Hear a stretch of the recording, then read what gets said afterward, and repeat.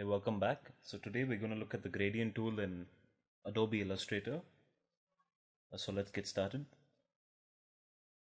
So what you first do is you just take a basic shape or any shape or whatever you've done. Select it, and here at the bottom select, for your fill you select gradient. So you get this as gradient. Now here on the side you have your gradient controls. So basically what you can do is choose the type of gradient you want. You can make it linear or radial. Now radial it goes from the center outwards, and linear goes from one side to the other. So let's just leave that a linear. Now here you have your angle at which your gradient goes, from which side of the shape to which side. So you can see when it starts off at 0, it's from left to right. If I change the angle, it starts moving. Now there's a better way to do that. Let's just keep this as 0. You select your shape and you select your gradient tool here. Now you can see you got your line here. Now let's just say you want the gradient to go from the left hand top corner to the right hand bottom corner. Just select and drag. That's it. It's that simple. If you want some other way, just do that. Change it to however you want. It's much easier than using the angles here. Now let's just take the left hand top corner to right hand bottom corner and see this. The angle is -44. Now you won't actually know that unless you're good in math, but it's better to use your gradient tool here and just select the direction from which your gradient goes.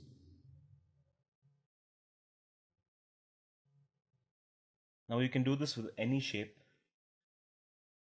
See, it's already come as a gradient here because we've selected the gradient fill.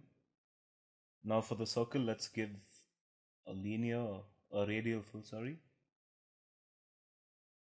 And as you can see, the default is from the center outwards. Now again select your gradient tool and select how you want it.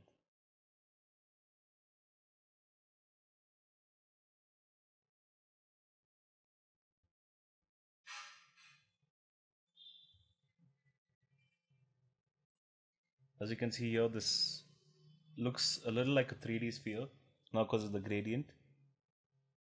Your colors, everything, your gradients can make your objects look 3D, so you just need a little bit of practice with that.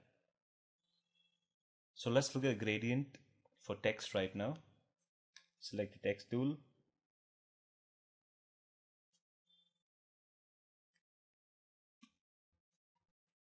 Now here, as you can see, even though you select the gradient, nothing happens. So what you first need to do is select your text, go into object and say expand. Now it makes your text into a shape. So as you can see, it's made everything into a shape. Now you select it, select gradient, and it adds the gradient to every letter in your text. So again, select your gradient tool,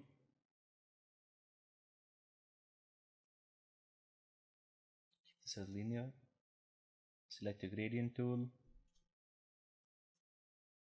and that's it. It's that simple. If you want to go from up to down, just do that.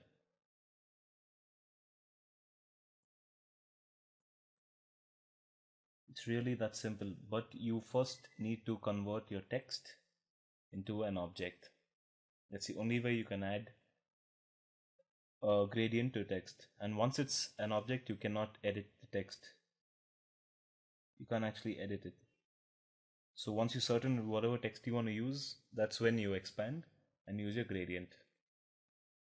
That's it for the gradient tool. Just practice a little. It's really simple. And also here you can choose your colors. Go into gradient. Let's take this.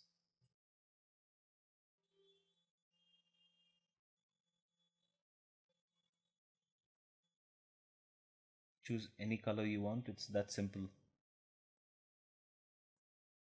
So here you can see again it looks a little 3D, but that's just the coloring.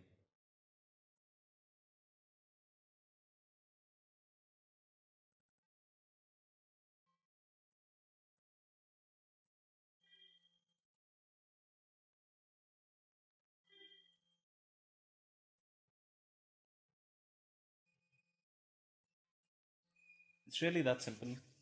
So just keep practicing a little, and thank you for watching. Hope you enjoyed this. Subscribe for more. Thank you.